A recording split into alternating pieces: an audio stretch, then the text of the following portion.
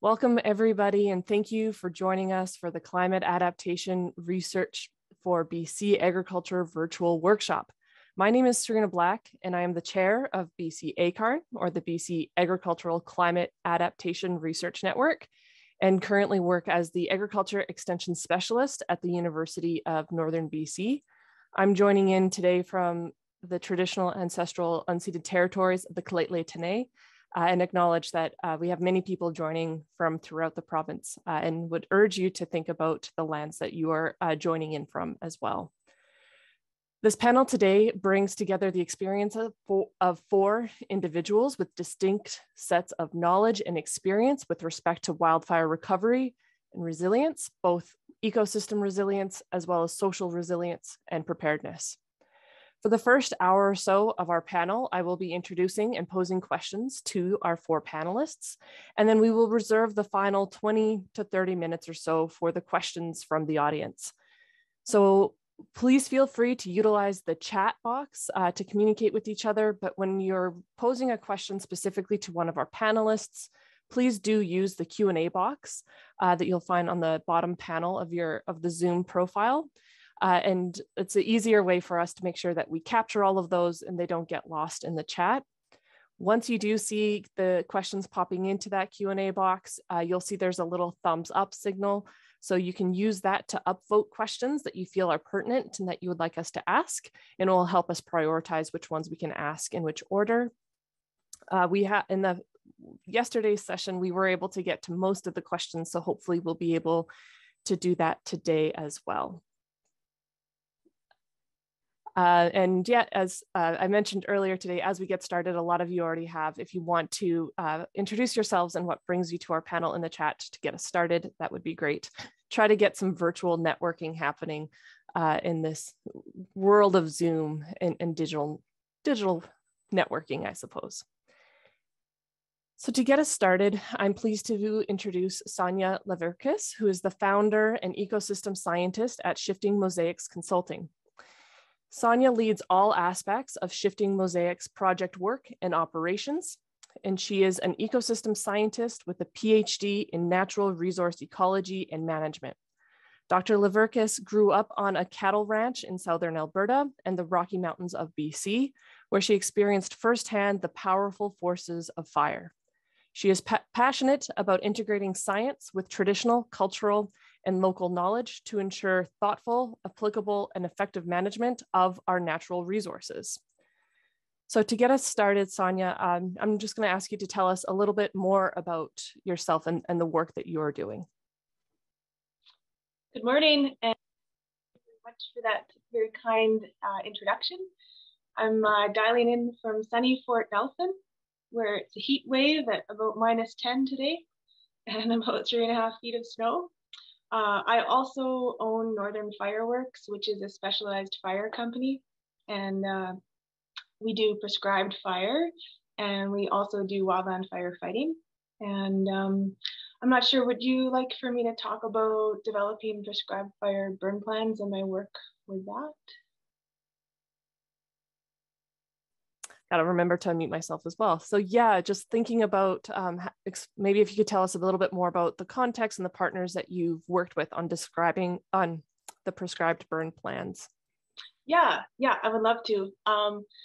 I work with all the guide outfitters here in Northern British Columbia and ranchers, First Nations, Indigenous communities, community forests, oil and gas companies, and provincial government developing prescribed fire burn plans. Mostly in the context of rangeland and habitat enhancement and conservation of biodiversity, fuel reduction, community protection, and then during the wildfire season, I am an ignition specialist with BC Wildfire Service, and I'm really excited that one of our other panelists who is here today, I've had the opportunity to work a little bit with Mike, who's one of our great mentors in prescribed fire in the province.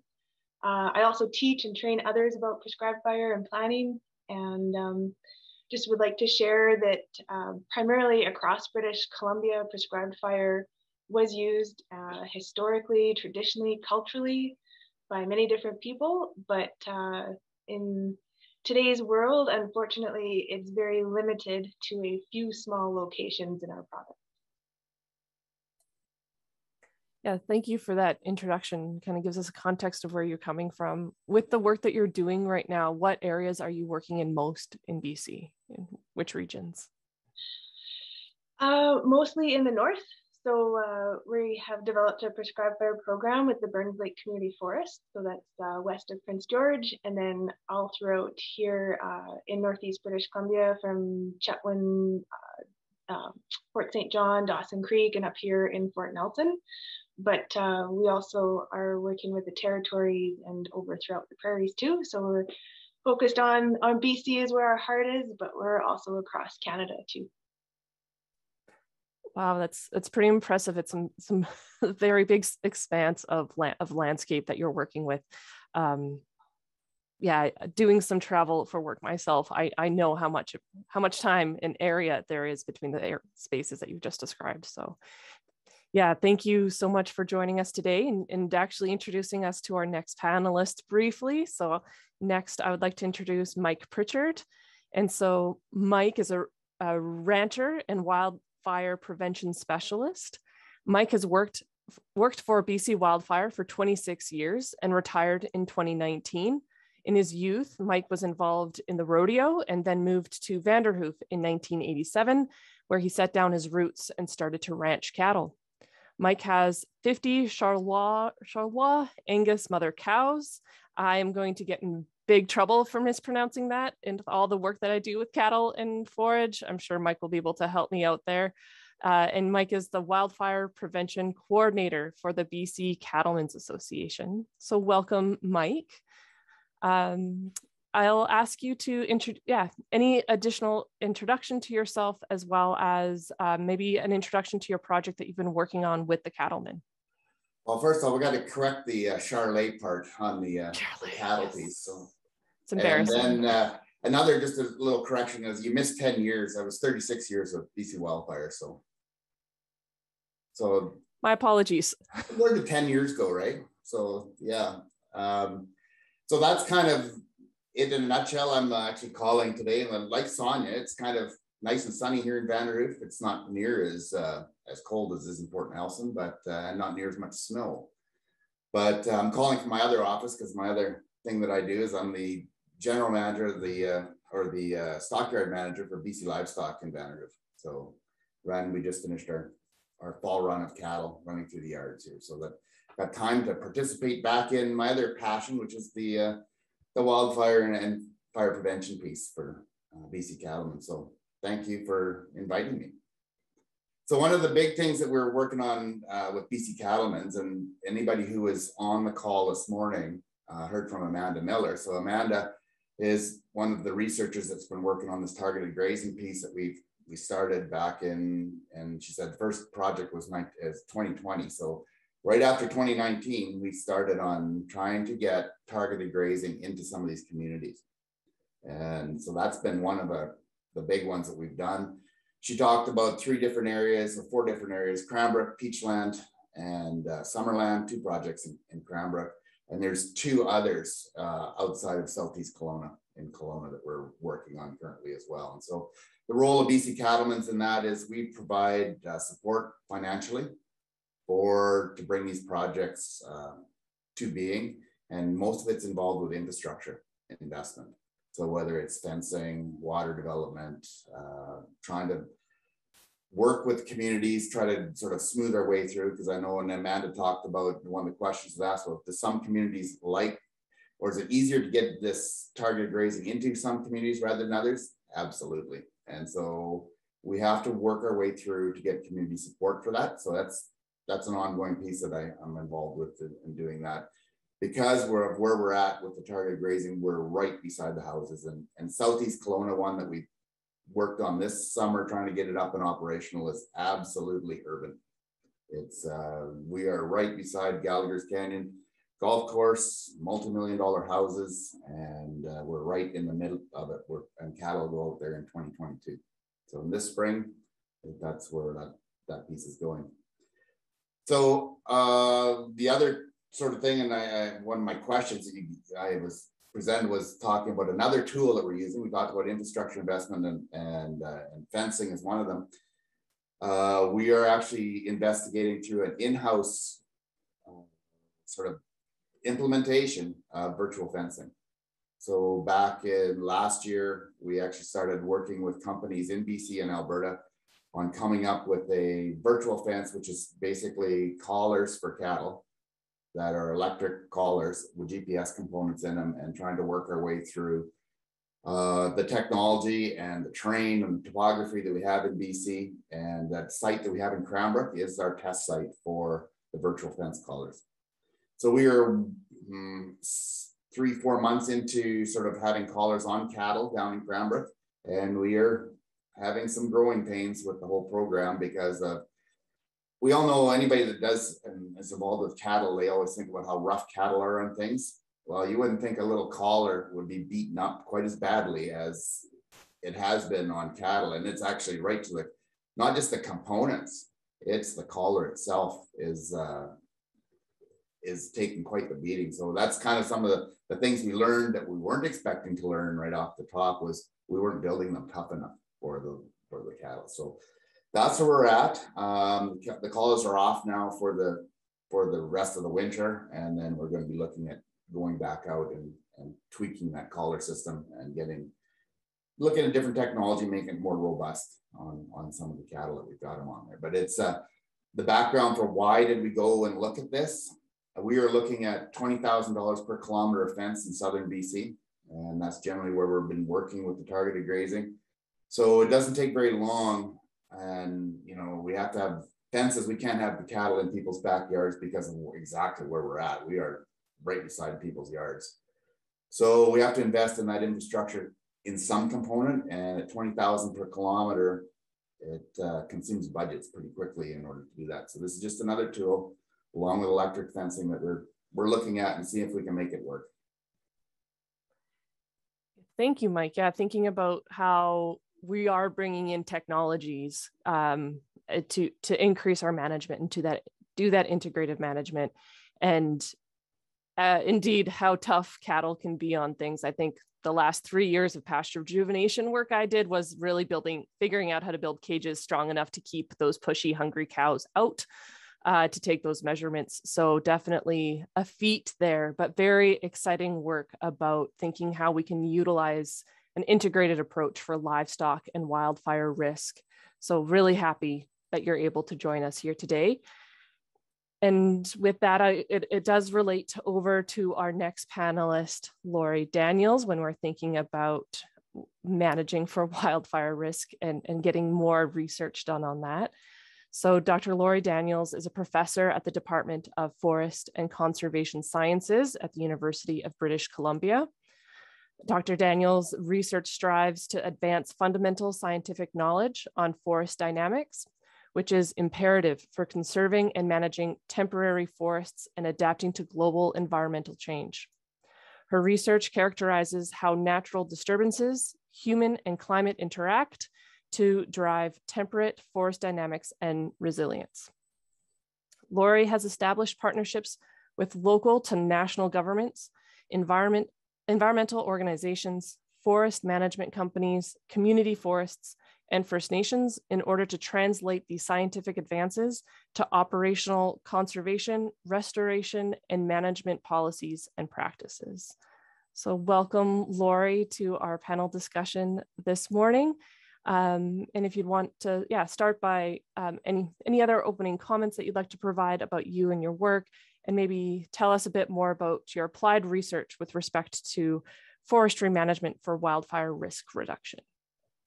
Thank you, Serena. And I'm coming to you today. I just wanted to acknowledge I'm here in North Vancouver on the traditional territory of the Squamish First Nation.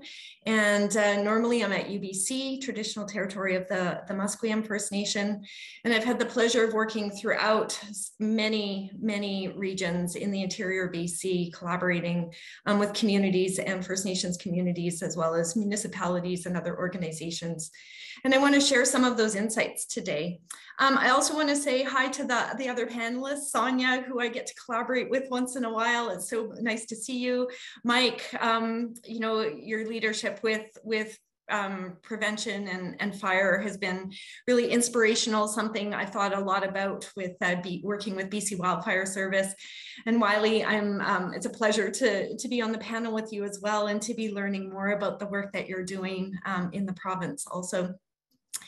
I'm based at the University of British Columbia in Vancouver, and my work really comes from a perspective of trying to understand how forests function.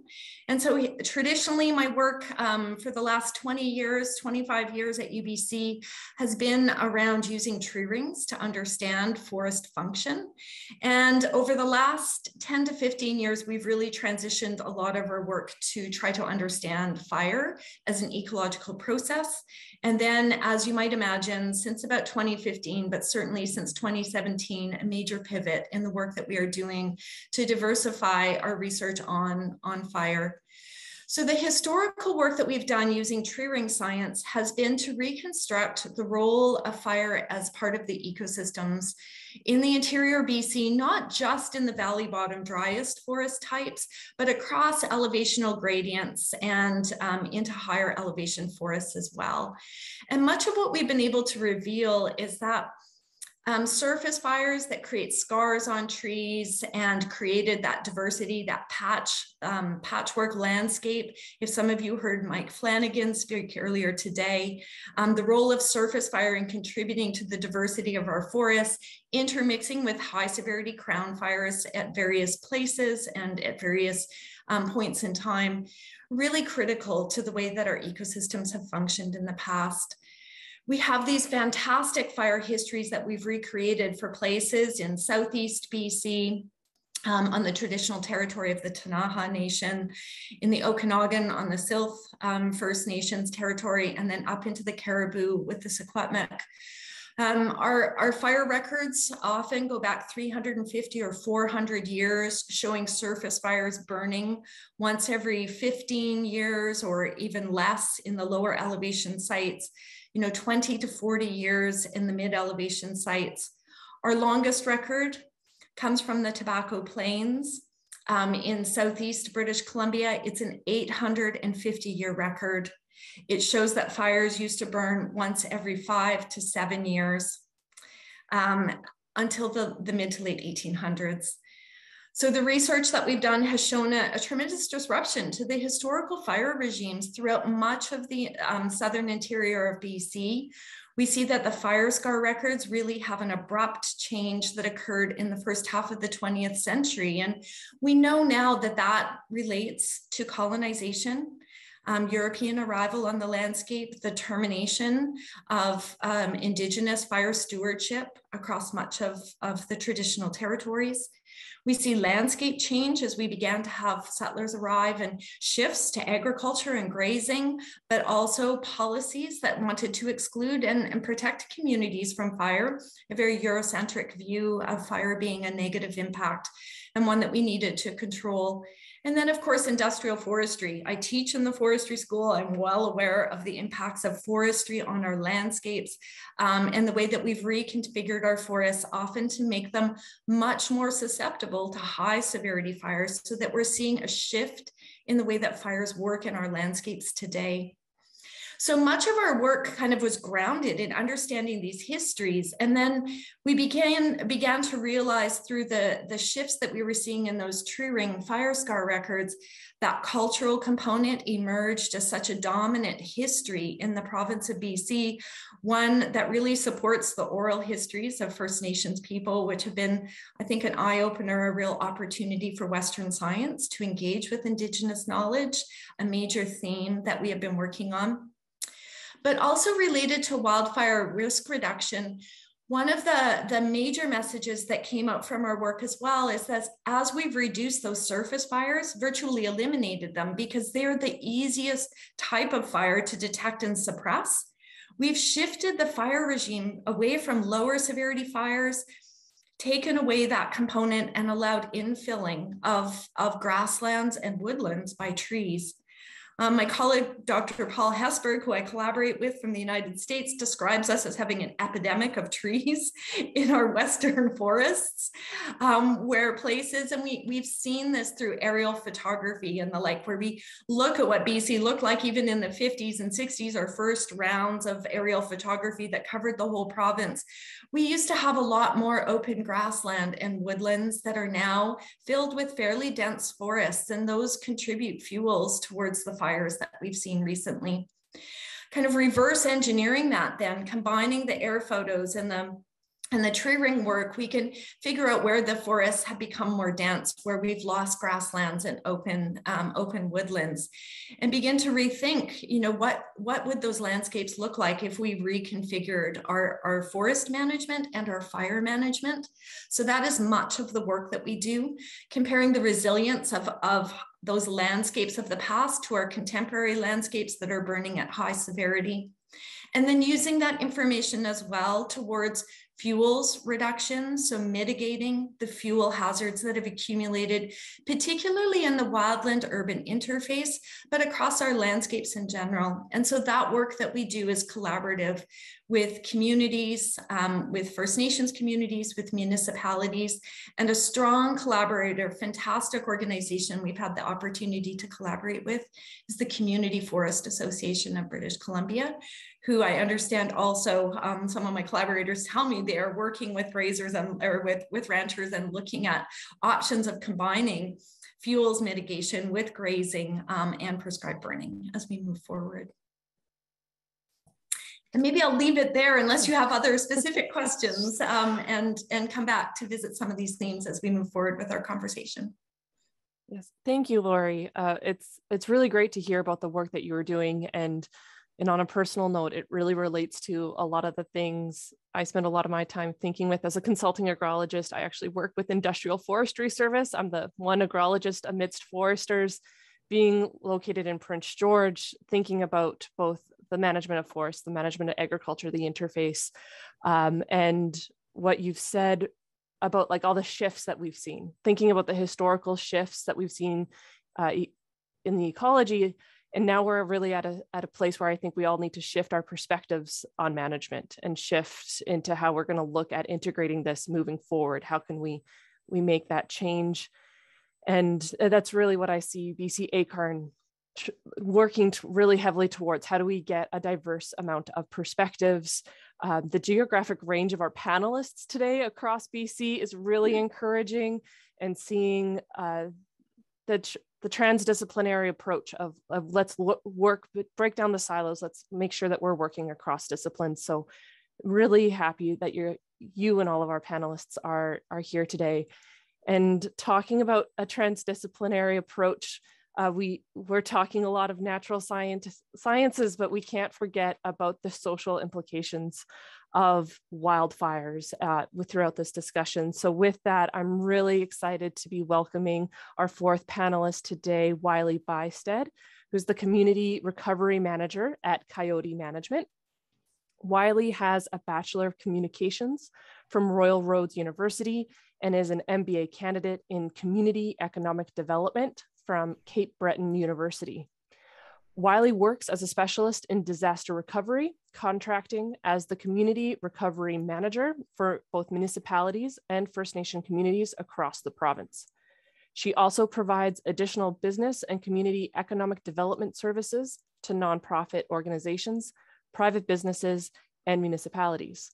Located in Alexandria, she has a small ranch and is an active participant in both local and provincial agriculture as a contractor and as a volunteer. Welcome, Wylie. Thanks, Serena. So great to be here with everyone. And I have to say, as I'm looking out, I'm calling in from my ranch, and I'm looking out the window. I think I might need some of Mike's colors for my sheep because they seem to have found their way into my chicken coop. So never a dull moment. And I am, as I said, the ranch located in Alexandria, which is traditionally the home of the Estella people. So I'm excited to be here and share the resources and the community with the Estella people. so yeah, through my company, Coyote Management, we provide a number of economic and recovery services. Over the past number of years, I've worked a lot as a community recovery manager, a specialist, with some forays into advanced planning and EOC support. And while our focus today is on wildfire recovery, I should mention that having worked in wildfires and floods and landslide disasters, the tools are the same for each. And in fact, I was in Merritt on November 15th, working with the First Nations on wildfire recovery when the flooding started. So our focus quickly shifted. So yeah, it's been an interesting year. A friend once told me that community recovery starts in a fog and ends in a mist. As you start the recovery process and begin to understand the event specifics and communities start connecting, the fog lifts and becomes more of a mist that gradually lightens. The path forward becomes clearer. The fog also kind of makes recovery hard to define. There are broad commonalities because the work is similar. After any disaster, houses need to be cleaned, either from smoke damage or from mold from floods. But people are unique, and we can't forget to treat them that way. People in communities come to recovery at different levels of readiness. What one community can do in 2 months, another may take 6 months. So recovery and resilience is repairing and rebuilding lives and communities. And that means changes and transition. And I have to say, in the best of times, individuals find change stressful. In the worst of times, change can be overwhelming. And so we find that within recovery, there are some real common features. And in recovery, we call them the 4 pillars. So people, which includes the social, the mental health, the cultural well-being, the economy, the infrastructure, and environment. So in broad strokes, a recovery manager should always be collecting and documenting the pillar impacts. In conjunction with a wide variety of groups, they should be developing programs and activities and creating an incident-specific plan to guide activities while coordinating with all the other agencies and partners, which makes for a really interesting basket of activities. In real terms, this can mean that I'm on a quad, riding over land to look at damage. You're flying over sites, you're spending time at people's kitchen tables. You're helping to complete individual applications for Red Cross or disaster financial assistance or other funding agencies. You're finding mental health calendars, you're delivering water samples, in addition to all the other usual hosting meetings and bringing agencies and people together.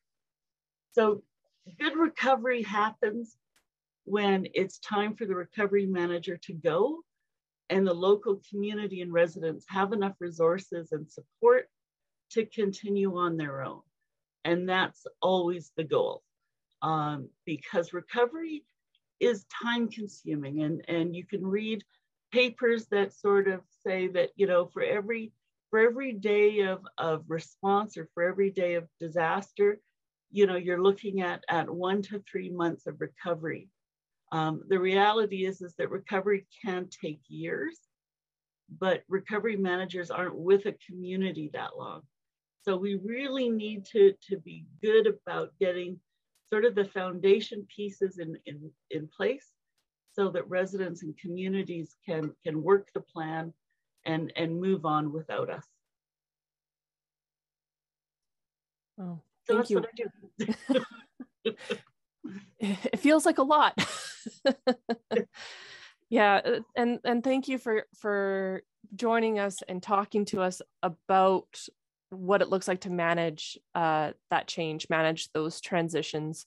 I do feel with the extreme events that we've seen this year, I know we talked about heat and drought yesterday, we're talking about wildfires today. I don't think anybody in the province could really be thinking about this without the atmospheric rivers and the flooding that we're currently experiencing, as you mentioned at the top of your introduction. So really thinking about how we recover, how do we move forward, and maybe how do we build that resilience early on, I think is a key component to our discussions. So thank you for being here. So there's just so much that I really want to be diving into and trying to make sure it's not all about what I want to hear from each of you guys. I'm going to circle actually back around to Sonya to think about that resilience piece, think about this shift, the shifting perspectives that we have and what we can do to help maybe mitigate the risk earlier on. So with your work and talking about prescription burnings, I'd be really interested to start from your perspective and your experience. What is the greatest limitation that we have to prescribed fires in British Columbia right now? Yeah, thank you. What an exciting panel this is. I'm really excited to be part of this, and there are so many channels that we could go along here. So yeah, thank you for the opportunity to talk about prescribed fire. I'm more of a landscape fire absorbency person rather than resiliency. So I think about ways that the land can absorb fire. I feel that that's a real positive way to think about it. And fire can be absorbed across the landscape by spacing out fire through time. So over the years, over the seasons, and also spatially across the landscape. So when we talk about prescribed fire, and there was a question that chat in the question and answer box there around liability, which I think would be great to talk about, but it did make me think. I'd just like to make sure we all know what prescribed fire means in British Columbia. So prescribed fire is the application of fire on the land through the use of a prescription, which outlines treatment, specific goals, management objectives, and the distribution of fire through space and time. And all of us who are prescribed fire practitioners in the province, we use the BC Wildfire Service template. And in that, it's about a 14-page document, and we outline the prescribed component. So just like when we go to the doctor and they give us a prescription, we're doing a prescription for the land. And so that prescribed component in a prescribed fire burn plan relates to the indices and the timing and the parameters. So what the weather and the fuel needs to be like in order to meet and achieve pre-established goals and objectives. So perhaps people might think prescribed fire is just a bunch of us, Mike Pritchard and myself and Lori and maybe Wylie tossing matches out. That's not what we do with prescribed fire. We're very professional folks when we apply fire to the land. And so I just wanted to make sure we're all coming at that prescribed fire component the same way. I can very simply answer the question, what is the greatest limitation to prescribed fire in British Columbia? Not getting approved prescribed fire burn plans. And I would include a response, if that's okay. The person that had asked the question was, they thought that the reason that there was less prescribed fires in BC was because of liability. But again, we don't just toss matches anymore. We don't just throw things out of airplanes anymore. We do our ignition operations very planned out. And in that sense, that's like a contract. And so everybody who's signed on to that prescribed fire burn plan knows that these are the conditions, the weather conditions and the vegetation conditions that we're going to do that lighting of the fire. And so if I decided as an ignition person that, oh yeah, it's blowing 50 kilometers an hour today, and we know we're going to get more wind tomorrow and it's plus 30, this is a bit crazy, but I'm not going to light up in those conditions because those are outside of what we have prescribed, so to speak. And when people ask, because it's a constant question, asking about liability around prescribed fires, well, we only light the prescribed fire in the indices that we've outlined all together, and then we have a containment plan, and then we have a suppression plan. So I do not feel that liability, while many people point to that as the reason that there's no prescribed fire, in my opinion, and from my experiences over the last 16 years of prescribed fire, it's because of the lack of approved prescribed fire burn plans. So yeah, I'm really happy that you jumped right in and also provided that framework of what prescribed burning is. Make sure we're starting at the same baseline. So you're saying that the lack of these approved plans moving forward, is that just like making sure I understand correctly? That's historically we haven't done it in so long. It's just not the norm, or what's holding up those approvals? I believe that like we've had a lot of prescribed fire and anthropogenic or human fire. Lori had spoken to it as well in the province. Seems in the last 5 to 6 years, I can speak to Northeast British Columbia, where we've had maybe 50 prescribed fire burn plans that we've all submitted. There's only been not even a couple that have been approved over the last 5 to 6 years, which is astonishing, because particularly in Northeast BC, the ranchers and First Nations and Indigenous communities, guide outfitters and packers, they all burn or use prescribed fire as part of their range tenures. And so just speaking to the legal component of that, is in as a range tenure holder with the province, that's governed under FERPA, the Forest and Range Practices Act. So I double checked, FERPA hasn't changed just yet. It might change soon in the next few months, but currently FERPA, Forest and Range Practices Act, still talks in Part 1, Definition 1, subsection DI, that the application of prescribed fire to an area is considered as a range development, and that is tied to a range tenure and a range agreement. So range tenure holders, people that have the authorization to graze their animals on Crown land, they have, as part of their range development by law in the Forest and Range Practices Act, the ability to apply fire to the land. So it does seem rather odd that all these prescribed fire burn plans that the range tenure holders have submitted are not being approved. And then I would also just say, there's the Wildfire Act and its associated regulations that also govern prescribed fire, or in those legislations, it's called resource management open fires. And then just one further point to that, though, is the traditional and cultural laws of First Nations and Indigenous communities in this province. Many of them speak to applying fire to the land for very many different reasons.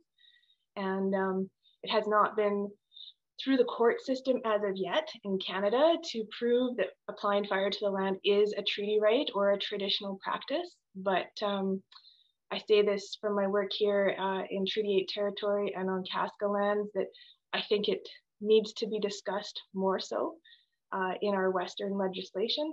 And it's not just First Nations and Indigenous people who have applied fire to the land for a long time. It's also people who have been in these places, like guide outfitters and ranchers and other people who have been in a place for a long time that have also been stewards of the land by applying fire.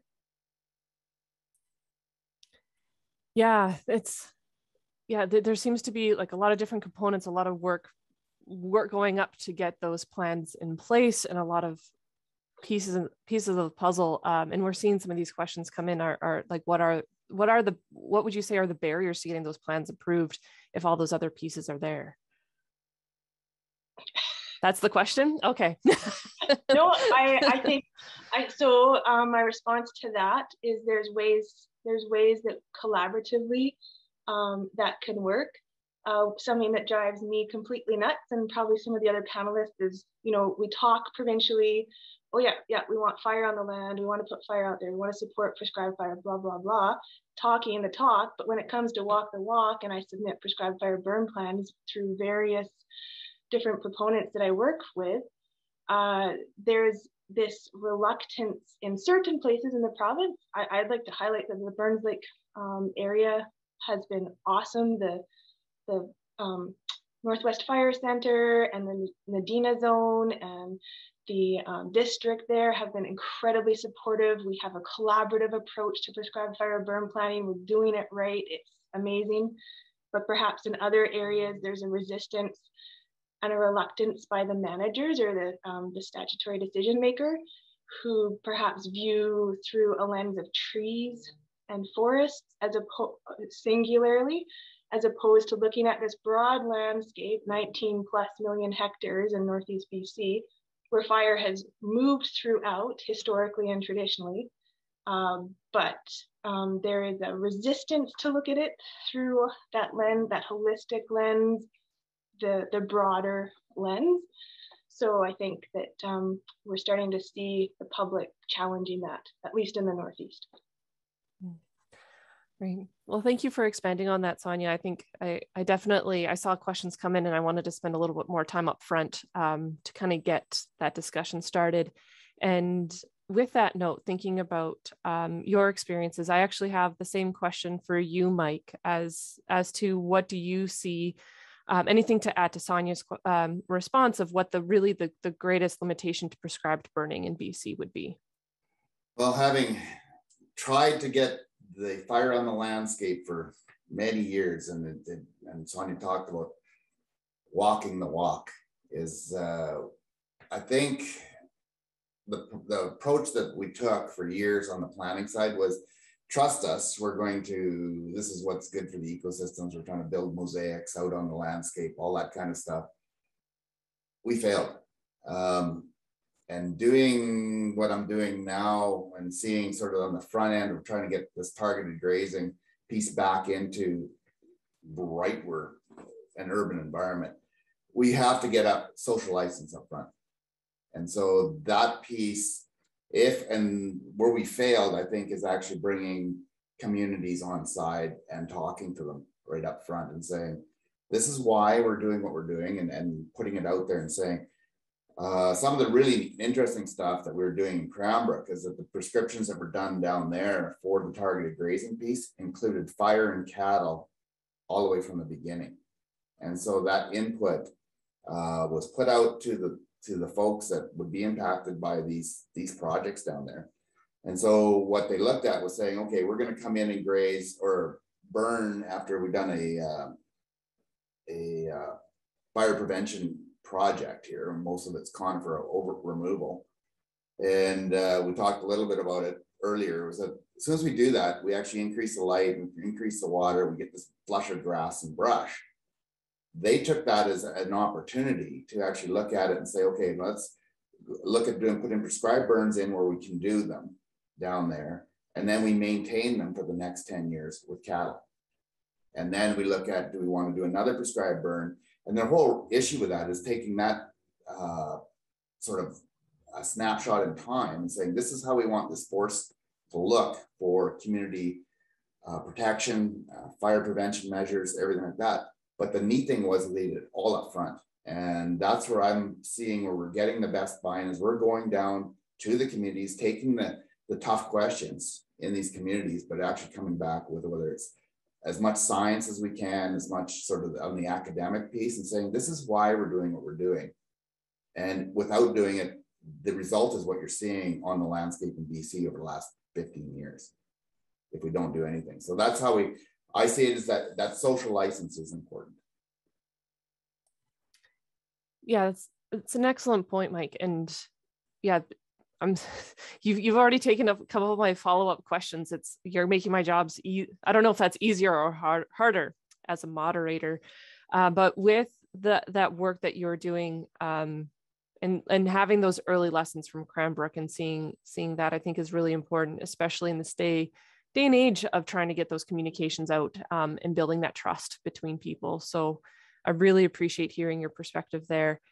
And yes, so with that, it does actually lead, I want to follow up with Lori now and thinking about the research that's been done. Mike talked about social license, about how we need to start connecting it to the data that we do have. So Lori, could you tell us, like, what have you learned, or is there anything in particular that you'd like to share about the research that you have done with controlled burns specifically? Yeah, thank you. We have had an opportunity to collaborate with Parks Canada, with BC Wildfire Service, with the Canadian Wildlife Service on prescribed burns being used primarily for ecological restoration, but also for some fuels mitigation work.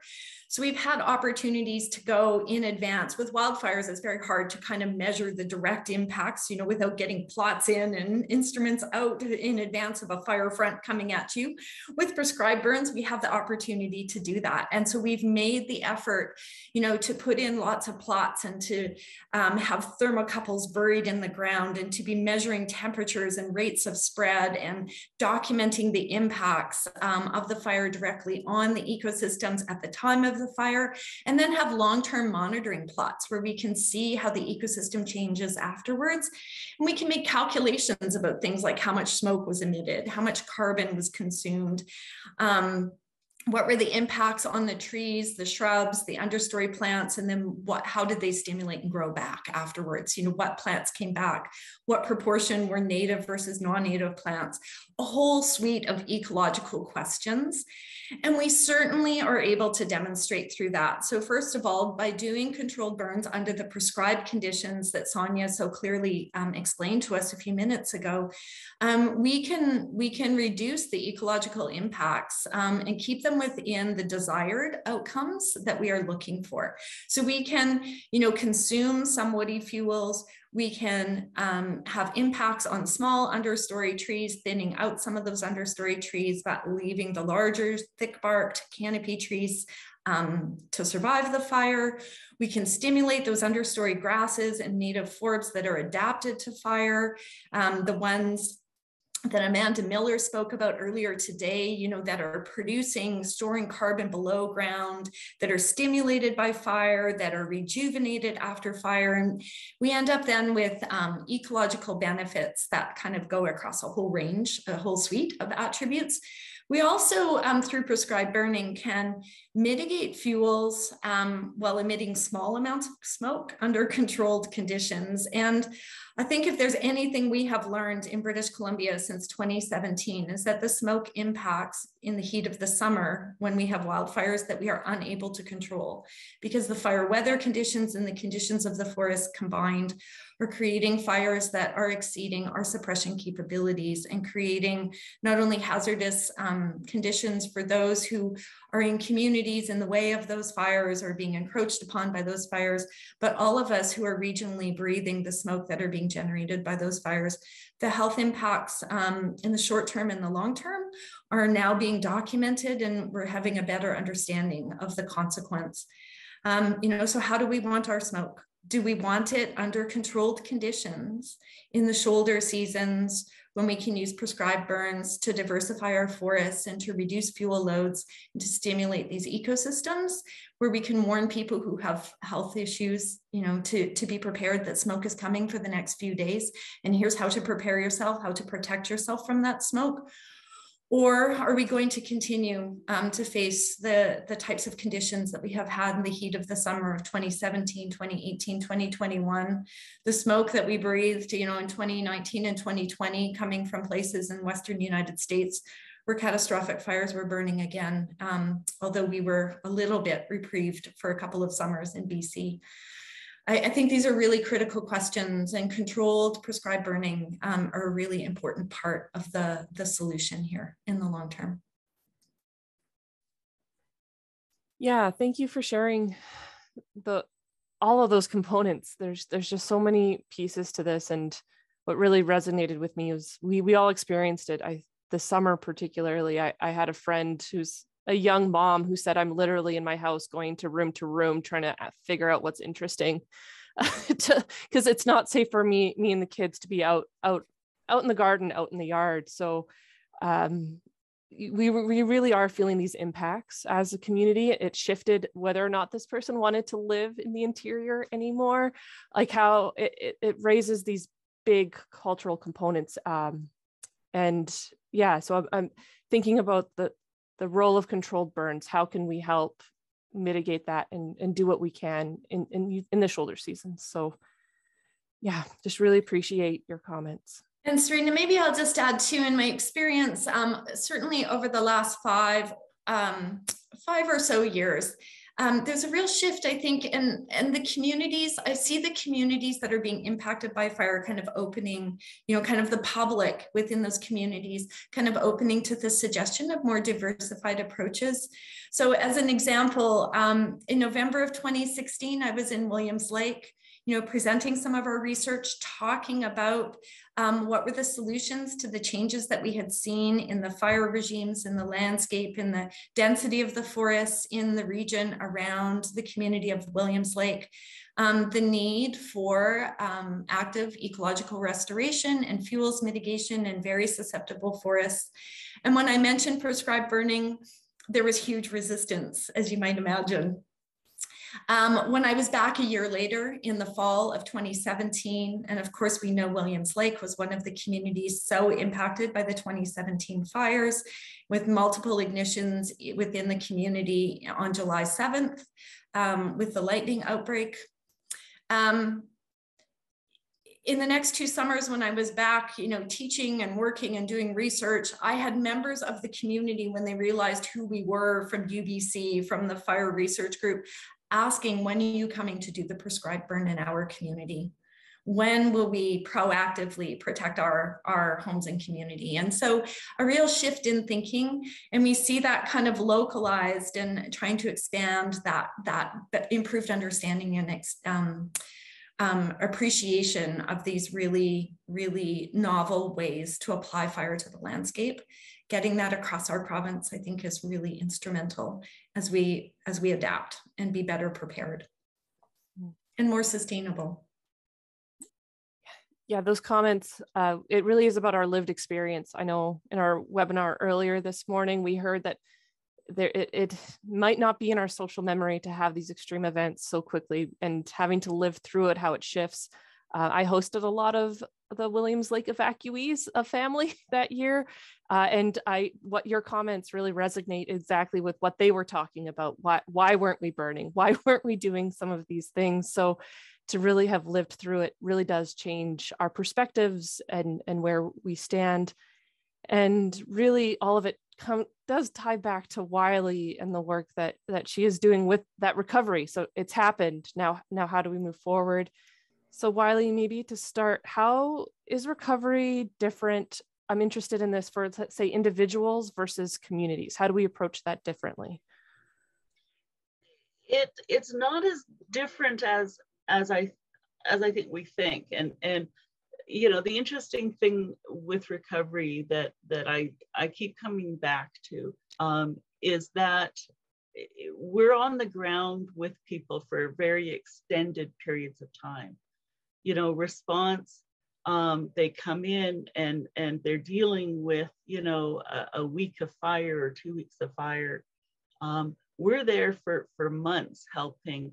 And so the relationship between recovery and individuals and communities is a little different. And excuse me. So there is some really critical differences between how we recover with individuals and communities, but there's some similarities. So what I mean is that community recovery is broad strokes, while individuals are fine print, is kind of the easiest way to describe it. So for example, as part of recovery, there should be a variety of community meetings. Not just meetings where members can receive current updates, but potlucks where they can reestablish community bonds. So part of community recovery is that community members need to see each other and ask, you made it, how are you? And if communities don't have those opportunities, then you see comments on Facebook. Where is this person? Why hasn't anyone told me X, Y, Z? Why isn't anyone doing anything? So they're not only asking for information, but they're looking to lessen the isolation by feeling like they're part of the group again, particularly with evacuees who may be in different communities after they're used to being together. And so I talked about the 4 pillars, and so again, community infrastructure you know, inexplicably tied with the people, because the infrastructure is part of placemaking. And that helps to create sort of communal memories, like at a grad reunion, where everyone remembers how hot the arena was on the night of grad. And so it shows that there's sort of a connectedness in group memories. And so a community holds that. And so community recovery is all about making sure that there's a physical connection and a physical community to go back to. Individual recovery is about making sure that the individuals are in a place to sort of rejoin, that individuals who need counseling are referred to the right kind of counseling, that their applications are filled out and sent in on time. Depending on what services are needed, and this goes back to the timeline, a recovery manager working with residents ends up finding everything. We find out about their health issues, you know, their financial history, their family life, everything. And I know it's an old-fashioned term, but recovery managers need to be trustworthy. But more than that, residents need to feel that they can trust the recovery manager. We're asking them for private details in the hope, and with no guarantee, that we can help them. So I've worked with DFA and residents on financial details. And if we're in a rural setting and they don't have fax and they don't have internet, how do you submit documentation? So they trust me to carry their application, 2 to 3 years of financial documents, you know, to town, send it for them, and return their information to them intact. And so, you know, and so there are differences between urban and rural response and recovery. We have to, the reality is that there are some real differences in how we support residents in each of those situations. So, and communities and individuals access different levels of assistance, not just from funders, but from sector groups. And so while I think I've been talking a lot about residents and businesses, and I will be, I don't want to sort of minimize the impact and importance that community has, both as a physical location and as a concept to gather residents. You know, people within municipalities, you always talk about the importance of a main street and what that brings to the community. And it's true, and it bears out in terms of how successful recovery can be. You know, and I will say that, you know, I've worked with community groups on grant applications to restore local community halls. And I've worked with individuals and businesses on applications for new equipment. And it's almost the same activity, but the level of detail required for individual applications is always substantially more. We tend to put individuals and residents and families through politely through the ringer in terms of recovery, much more so than we do community groups.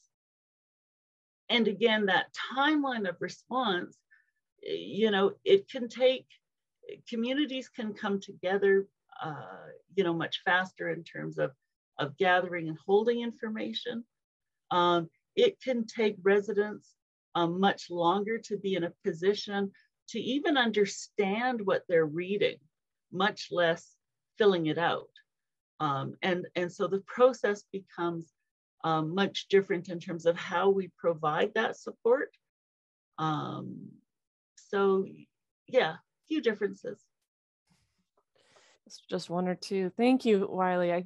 It's especially when we think about agriculture and our communities in agriculture, they have such strengths and such bonds within their community, and they're extremely resilient, but they are living in a rural landscape where we have to remember that they don't all have internet or reliable internet.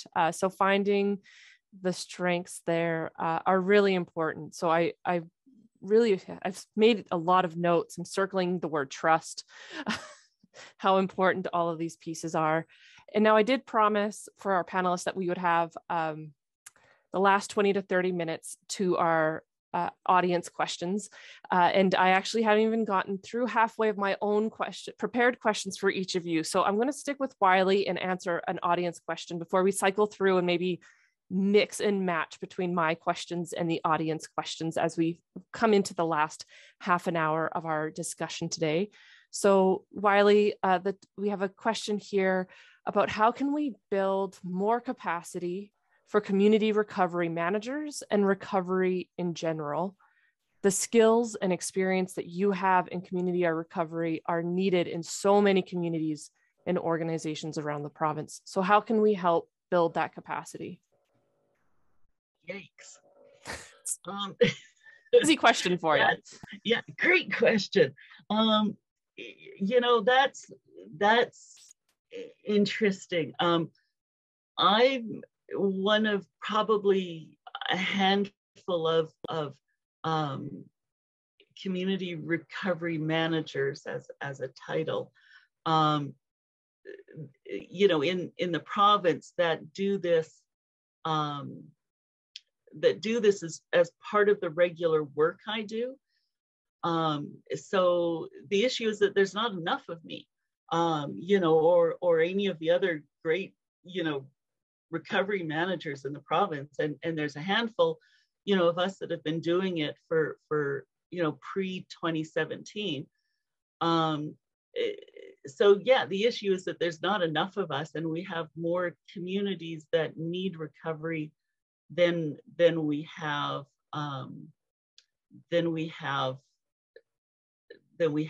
good recovery managers.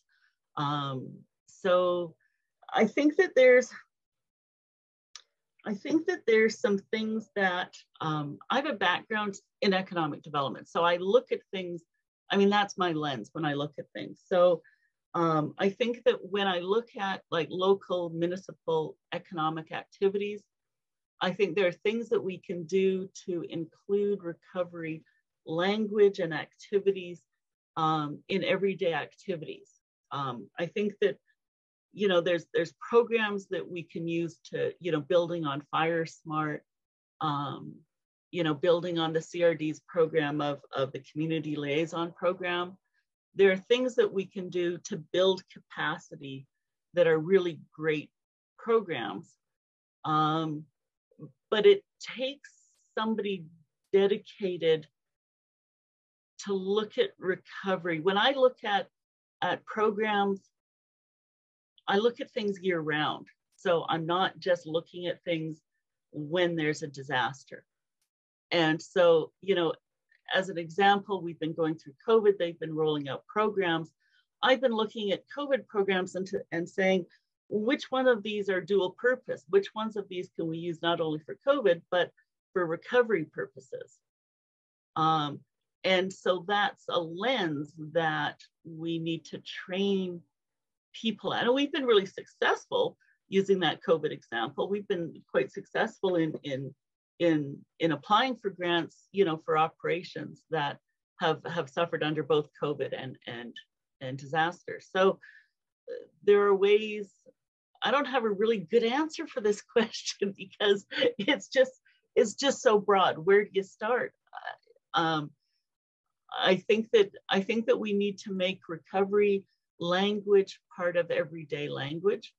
And I think that we need to actually encourage more people to enter recovery as a year-round opportunity. You know, having, because I work in multiple disasters, I'm fairly busy. If you're only doing flood or if you're only doing wildfire, you may have a couple weeks or a couple months out of the year. That doesn't give you enough experience or enough opportunities to build relationships, because there's always ever going to be a finite amount of recovery resources that the government or that funding agencies can provide. And so it's up to the recovery manager to really develop relationships and contacts and partnerships through the rest of the year, you know, so that when your typical recovery isn't available, that you're always looking for other options. Where are the other partnerships to make things happen? That's not a really great answer, but it's what works for me. No, thank you. Yeah, it's definitely a difficult question, which is probably why it got so many upvotes. And I think having you join us today, starting this conversation, like you said, making it part of our language is an important step forward. Whether we like it or not, I think recovery is going to have to become recovery language is going to impact all of us. We're already seeing it throughout our province. We're going to need to build all of our capacities to respond. And what I really resonated with is thinking about how can we shift this moving forward, making this year round, how can we start doing some of these preventative measures? And I do want to kind of circle back on hearing a little bit more actually from Mike's work, the preventative work of thinking about how do we shift and transition our focus on the landscape, and thinking about different tools that we have to do so. So thinking about these virtual fences, these collars. Mike, I just wanted to make sure that we provided you with an opportunity of, is there, other than maybe making them a little bit more cow-proof and robust, what were the big lessons that you've had so far with your research project that you're able to share with us? Well, I think instead of just concentrating on our collar piece, I think we'd look at the whole targeted grazing, sort of that piece, and look at that in the future, because the collars are part of the tool to actually achieve what our objectives that were given to us by government was to investigate if we could reduce fire intensity by grazing cattle, or there was never a limitation to just cattle. It was looking to if we could graze and could limit intensities. And so I think we're on the right path for that. I think we've proven it. We haven't published the data for this year for the 2021 year.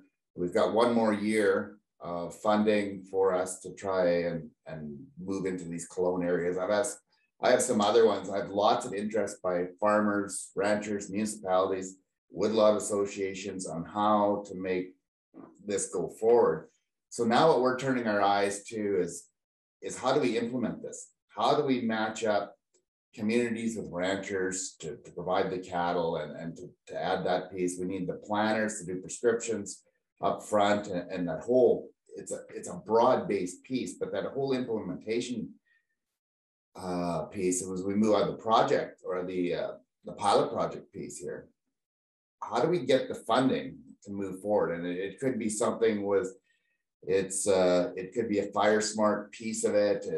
We could add in there, we could get more funding through UBCM, as these communities are the ones benefiting from it. Everybody always looks at it back and put my rancher's hat on and says, well, they're gaining the grass for these cattle. Yes, but the cost is way, and the inconvenience of doing this way outstrips that any sort of benefit that's gained financially on that piece. So we have to look at that and work as the whole team in order to make this happen. So that's going right from the planners, right from communities and the community planners, because we are in an urban environment. We're no longer sort of out in the hinterland here with these cattle. We're in an urban environment as we move forward. But so far it's been really progressive from the communities that we are involved with. And like I said, we have some, it's a tough sell in some places, but we're working with them, and we're trying to work with our First Nations. We actually got a contract with them on one of the Southeast Kelowna ones, is working with a First Nations ranch for West Bank First Nation there, and their cattle are going in there to work on mitigation on one of the pieces above a bunch of houses. So it's a lot of work to get, but as we know, and anybody's involved in it, it's prevention work, is funding. And we look at it, and we've always done this, is we don't put enough money up front, and we spend a lot of money on response. And coming from my response background is, and we talk about that in the wildfire side, was that dollar spent on wildfire, we had a pretty good idea of what that was over the years. But when we started bringing in evacuations to communities, and we started having loss of infrastructure and houses burning consistently year after year, that loss just totally dwarfs what wildfire suppression is. And so that's the real cost to the province is all, and the people, and I think it's been really nice to see Wylie on the call here today, because of that recovery piece is so, 10 years ago, you never heard about it.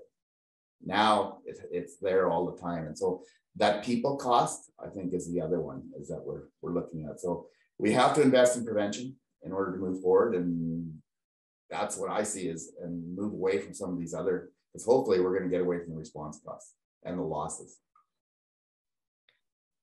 Yeah, very pertinent comments, Mike. Thank you. It's almost, if you've successfully prevented an extreme event, you don't have the data to show it one way or the other. So I definitely see that vicious cycle and how it works through. And looking at the questions coming in, I'm doing my best to kind of mitigate both. But so we've talked not enough. I've had so many more questions for both Lori and Sonya.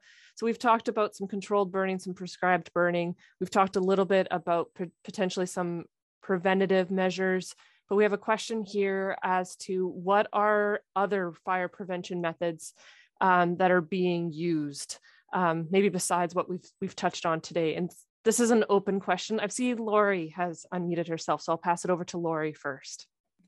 Thanks, Serena. I saw that question in the chat and kind of jotted down a couple of notes.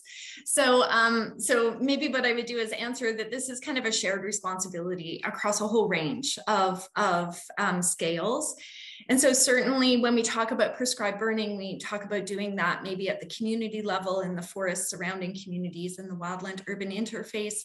And then also thinking about, prescribed burns as one tool that could be used to mitigate fuels. Of course, mechanical thinning, so actually going in and using silvicultural prescriptions or tree forest management as a tool.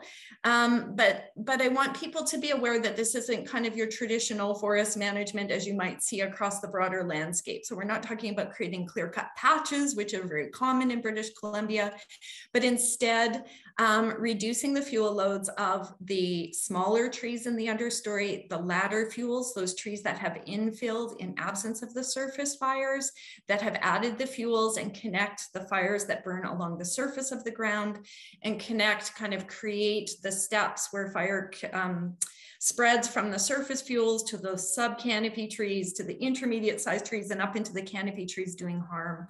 So when we do fuels mitigation, we're thinning from below, removing those sub-canopy trees, removing the accumulated dead wood on the ground, and then possibly coupling that with prescribed burns. And in fact, so many of our ecosystems in British Columbia are so altered today after a century of fire exclusion and fire suppression, it would be completely inappropriate to go in and do a prescribed burn in a forest without first mitigating some of that fuel.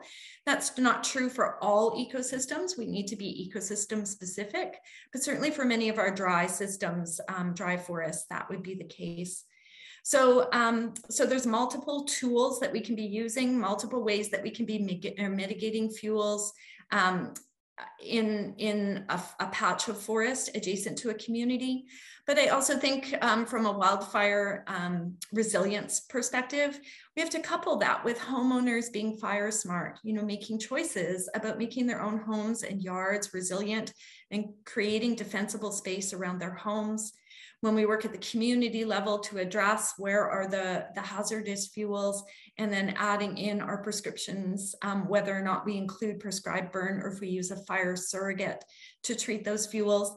And then scaling up to the landscape, we really do need to change the way we are thinking about both forest and fire management in order to create these landscapes more resilient.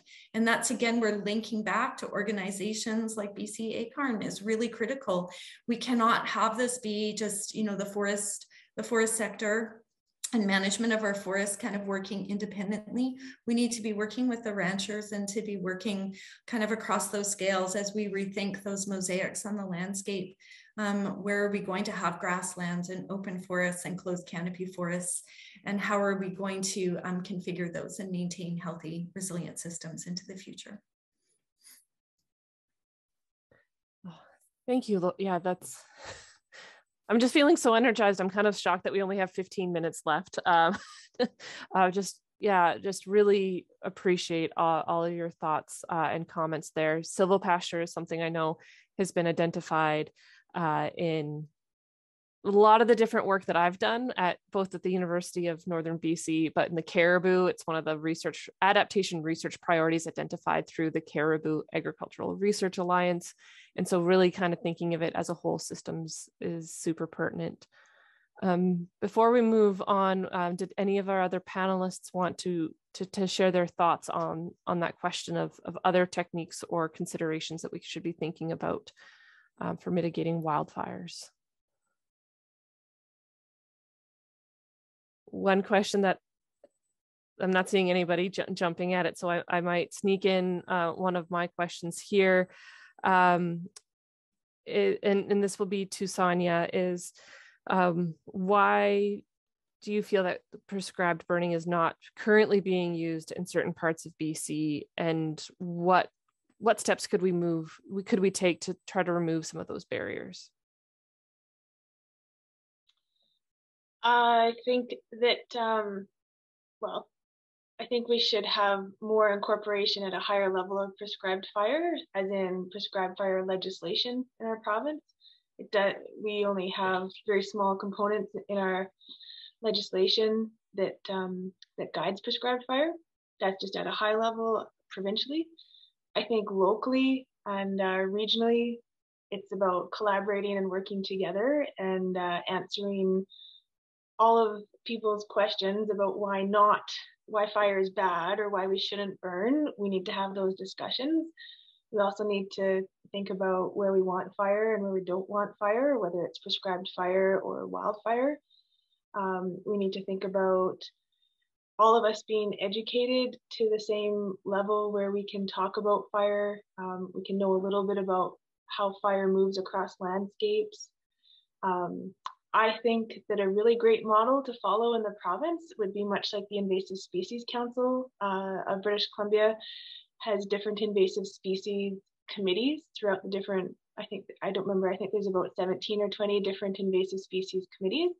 And I think just like those have been structured, we could have them, and I know that it's been attempted to have ecosystem restoration committees, but I think we could have prescribed fire committees throughout the province. And at those committees, there's land managers and decision makers, along with proponents and various other folks who know about prescribed fire. And then we can answer those questions that we're continually being asked when we submit a prescribed fire burn plan, and work through that together to develop regional strategies around prescribed fire across the province.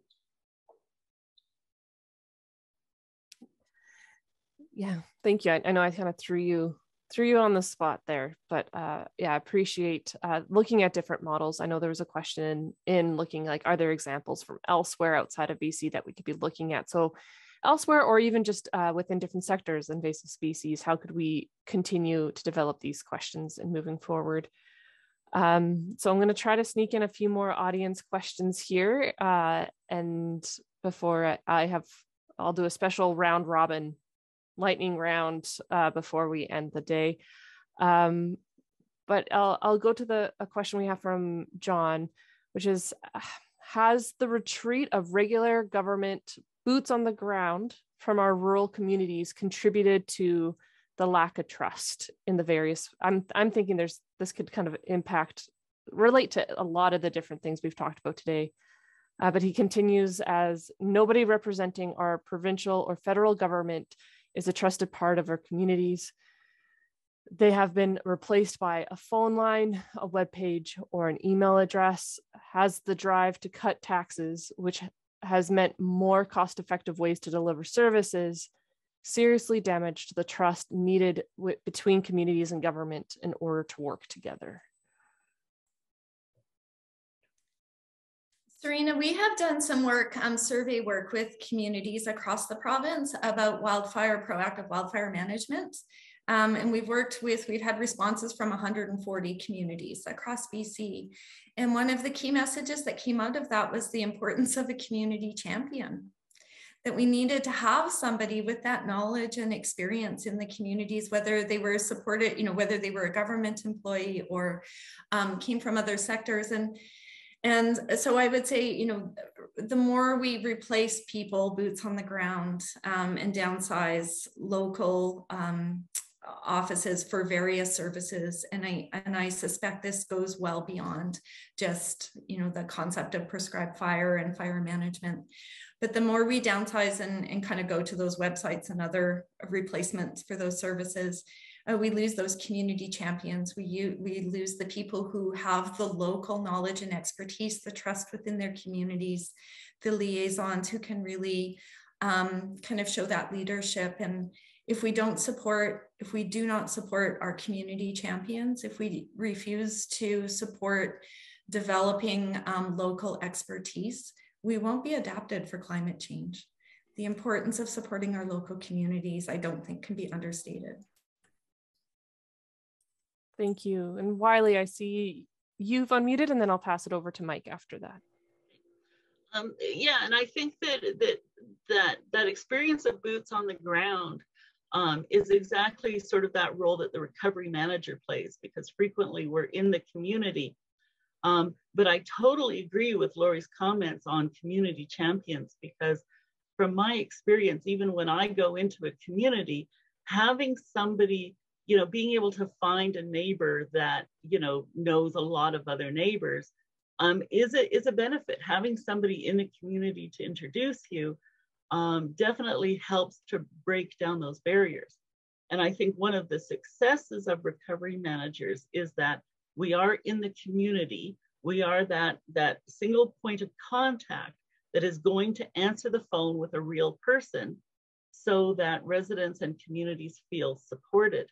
And I, you know, in a really simplified example, I had a rancher who worked at a mill during the day, worked at his ranch when he got home, and the best time to talk to him was at 11 p.m.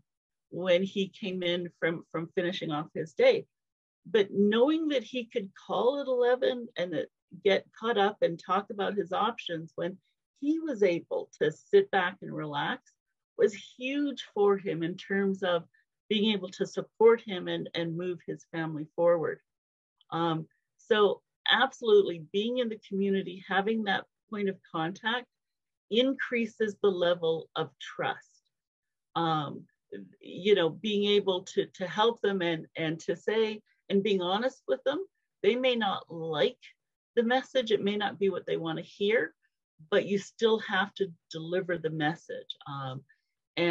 And having, you know, having that on the ground for recovery is absolutely huge.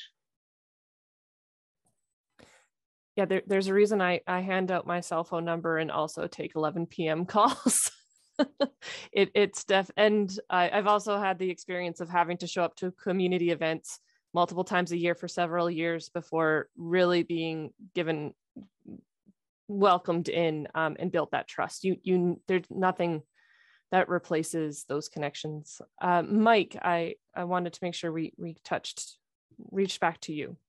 Well, I agree with both Lori and Wylie. That whole boots on the ground, they come from a long career in government. That's the only way you can actually make those connections with people, is by actually talking to them. So I think that's part of it, and it may be depending on, but a lot of it's just a disconnect. Like, we've moved to a whole different realm of communication. We lost that personal contact. So the person may still be there, but the way of gaining that communication is different. It is quite a different thing. Maybe it's more efficient, sure, but we've lost that personal contact. So, and that's the only way you're going to gain trust, is personal contact. Yeah, absolutely. Yeah, nothing replaces it, in short. So, Sonya, is there any comments that you wanted to provide, or before I will have to move to some concluding thoughts? I did see a couple notes sort of asking about where people can go for more information. Maybe, I'm not sure if you're gathering it, like we can all send in some websites for resources for people to learn more about anything that we've all talked about today. So that might be helpful. Yeah, thank you. And I was really optimistic that I'd get through all my questions and all the participant questions. And as a surprise to no one who's ever worked with me, I went over and talked too much. So, but I think it's I do want to thank all of our panelists here. Just keeping a note on the time. We didn't get to all of the questions that we've had asked today, but perhaps if everybody's willing, I might, the one thing I would like to do a quick round robin on 1 to 2 sentence answers of, based on the work that you were doing, what are the immediate next steps or the immediate next research questions that we should be thinking about moving forward? And maybe we'll do it in reverse order of introduction. So we'll start with Wylie. Awesome. What was the question again? I thought I'd have more time. No, with your experience in the work that you were doing, in 1 to 2 sentences, what is the most immediate next step or next research question that we should be thinking about leaving this session with? Okay. I think that from a recovery component, I think, and this goes back to one of our previous conversations, we need to be looking at how do we engage when communities aren't in the middle of a disaster.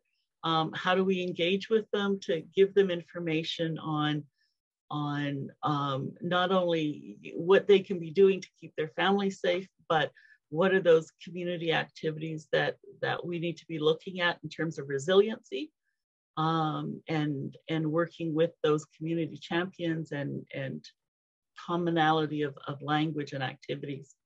I think we need to be looking at how can we bring that together. Thank you. So Lori, same question to you. I'm going to follow up from what Wylie just said and say, fire is not going away. We need to learn to coexist with it. Those proactive measures across all sorts of scales, all those different levels, from homeowners to communities to landscapes, are really critical. And so if there's anything I've learned in the last 6 months as we've survived a heat dome, extreme heat, catastrophic wildfire with huge human consequence that carried on through our summer, followed by extreme rain and the flooding that are integrated and integrally related. We are living the effects of the climate emergency here in BC.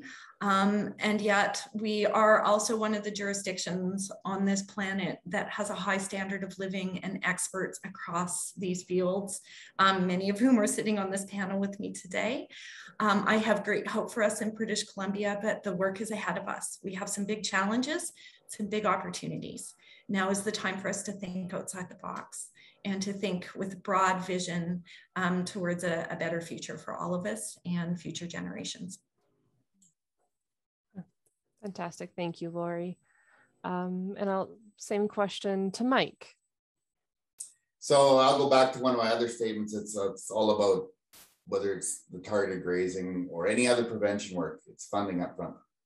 And it's got to be stable funding up front to make it to work out and move away from the reactionary funding. And so that's the easiest way I see of getting more mileage or more bang for our buck is put up front. Yes, thank you. Absolutely. Sonya, I'll leave you with the last words here. I have 11 bullet points, but I'll just share my overarching bullet point. I think a research gap in our province is we need to determine how anthropogenic or human fire and grazing are part of properly functioning range conditions and desired plant communities. And I think that would help a lot of people in the agricultural and range management industry to move forward with prescribed fire in particular. Yes. Oh, thank you, Sonya. And I've seen a lot of communication coming in through our chat. So the questions that we didn't get answered here today, we will pose them to our panelists. We will gather resources that have been shared and additional resources. And I might actually maybe nudge each of our panelists, because I didn't give you as much time as I wanted to really fully engage in that last question, additional thoughts that we will share with all of the participants moving forward. And And so first, Toastmasters has taught me ASL, so American Sign Language. This is saying thank you to all of our panelists. I really appreciate having this discussion. It's been an honor, and I'm really grateful I've been able to meet everybody here. So as we close, I want to acknowledge the generous support that has made this panel and these workshops possible annually. So our funding for this week's workshop has been provided in part from an anonymous donor, as well as by the governments of Canada and British Columbia under the Canadian Agricultural Partnership, a federal, provincial, territorial initiative. I also want to make sure to invite everybody to join us for our third day of virtual workshops tomorrow. We'll have presenters and panelists to discuss carbon sequestration, potential to practice, a very important topic for all of us to engage in. The link has been shared so that in the chat so you can follow along, and be sure to stay informed with future BC ACARN events. You can connect with us through our website, bcacarn.com. We also are newly very active on LinkedIn and in Twitter. It's really important for us to continue this discussion. So thank you, everybody. And again, thank you to our panelists. We'll be in touch.